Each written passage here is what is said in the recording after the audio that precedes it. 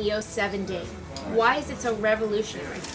This camera, the EOS 7D, has been totally redesigned from the ground up. From the metering system, the focusing system, the viewfinder. Viewfinder is called a transmissive display, which means it's interactive. You can see what's going on in the viewfinder and change it as you see fit. There's also, just we'll kind of touch on it, but there's also a dual access level built into the viewfinder and the screen in the back here. So if you're tilting the camera forward or aside, you can tell whether it's going to be level or not.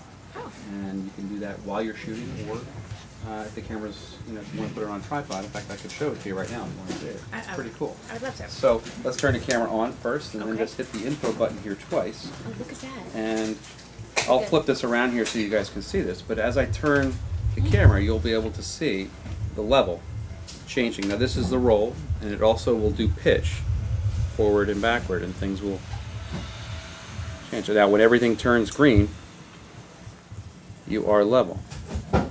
Boom, see that? So this is really great feature for architectural photographers, landscape photographers, or anyone who just wants to be on the level. Okay. You know what I mean? So no pun intended. Exactly, but it's a really a cool feature for Canon with this camera. You can change any of the focusing points. You can highlight clusters of focusing points. You can have a spot meter appear in the middle of the frame. Those types of things are very much professional features that are on an advanced amateur camera.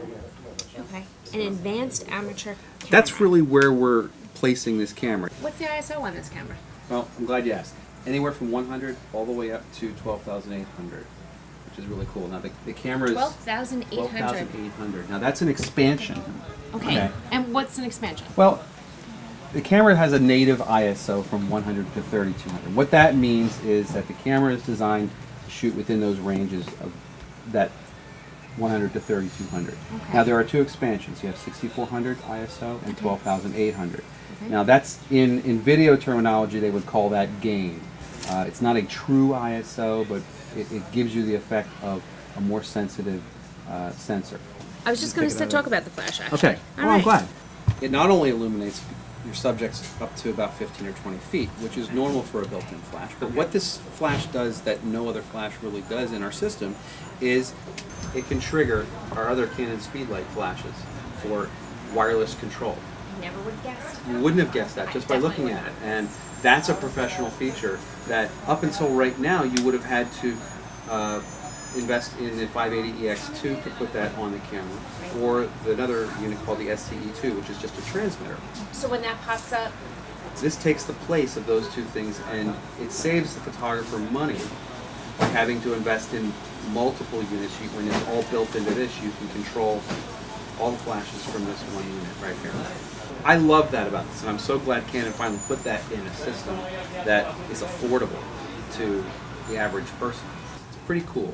yeah, that's very cool. So does this camera have multi-point autofocus? It does. In fact, the Canon 7D has 19 points of focus, where its other counterparts have only 9. And we haven't even talked about HD video yet. Full 1080p video is available with this camera. I think that if I could sum this camera up in one word, it's versatility. Okay. Let's talk resolution first. So It's 18 megapixels. That's what most people want to know. Okay. How much resolution does this camera have? How many megapixels? 18 megapixels is what this camera has. Okay. Now the next question they ask is, well, what's the frame rate? Because they love hearing that as they're shooting their son or daughter's, sporting event. Right. 8 frames per second at this camera. Now, for a camera that's not listed as a professional camera, that's really impressive. And this camera not only has one processor, it has 2. So it's running dual processors in this. To have the ability of transferring that much information at a very extremely fast speed is something that's paramount, especially when you're talking about video with shooting full HD.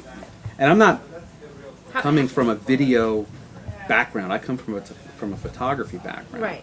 Right. But I'm getting into the video, and it's exciting that it has all this stuff, and it's fun. Well, how easy are the menus and the sub-menus to use? They're so simple. Okay. I can even do it.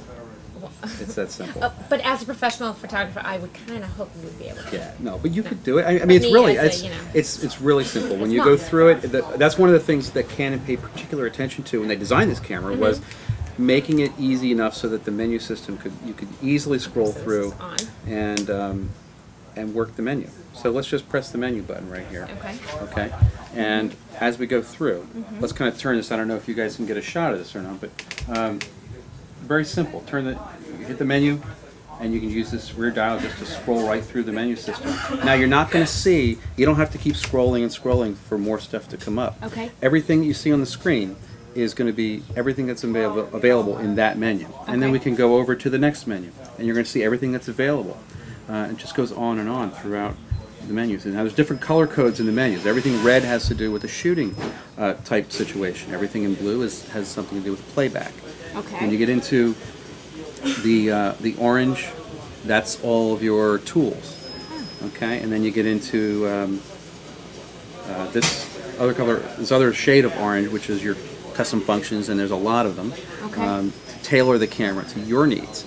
And then you have this My Menu, which is green, which basically you can set the camera up for things that you like to specific things like that you like, things that you use on an everyday basis. Right. So you don't have to go searching for them. You could use this camera. So this camera also has an automatic mode. It has an automatic mode. It's there. You could hand this camera to anyone and get perfect results out, you know, every time. Quality pictures. Absolutely, yeah. Okay, great.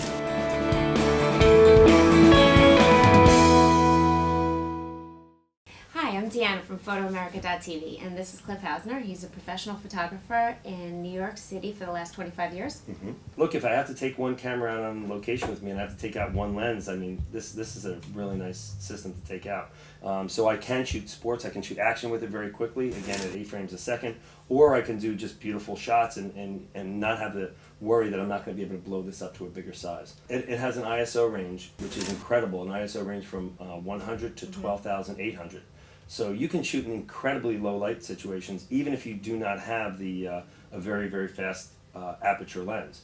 So that you can still shoot under low light conditions, and you can shoot, you know, things that are moving under low light conditions, which is, you know, it's almost hard to find. And the quality is actually pretty usable at 12,800. Wow.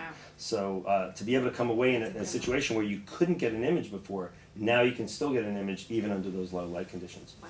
Wow. I also like that it maintains all of the same features that the previous cameras have. For example, the quick on off with the lenses. So you're able to mount, easy to on off. Has the has the stabilizer built into it. It's not so easy to put it back on. Why? Maybe because I'm drinking. But anyway, easy on off functions. And yes, that Diet Coke is just getting to it. Is. It's way crazy. And still has a full frame. You know, has the frame size that is really more than enough. As a matter of fact, some people might even consider 18 megapixels, which this camera has, to have even too big a chip size. I mean, I hear that quite often. Like, why do I need more megapixels? Exactly. And there is a point of diminishing return. But in this particular case, I think the camera, the size, the number of megapixels for the type of camera it is pretty amazing, and for the price, there's nothing in its class, nothing even close.